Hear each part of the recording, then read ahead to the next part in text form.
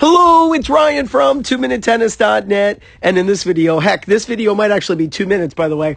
I'm going to give you something really simple that's going to help you with your serve. This video is courtesy of Essential Tennis. Thank you, Ian, for allowing me to use this.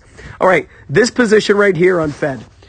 When he's in his trophy position, I want you to look at how his tossing hand is higher than his racket. Film yourself.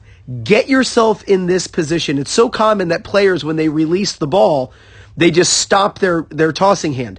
Keep your tossing hand going up after you release the toss. And see if you can get your tossing hand so high in the air that it's actually higher than the racket in the trophy position.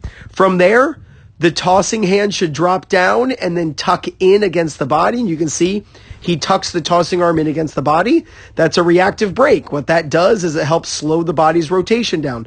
When your body slows down, the racket accelerates. So your tossing hand, after you release the ball, let's check this out. After you release the ball, the tossing hand should go way up. Man, this is such a good view. You can almost see it's like he's about to touch his wrist, his left wrist with his racket. See if you can get into that position on your serve. And then from here, you should be dropping your tossing arm and then tucking it against your body. Look, he drops it out in front of him and then he pulls it back in against his body. And then from there, he does allow it to relax, but that's not the important part. The important part is that he tucked it in against his body after serving. So film yourself. Release the ball and keep your tossing arm going straight up in the air. See how close you can get your tossing hand to your racket in your trophy position. And then from there, drop the tossing arm down and then tuck it in against your body.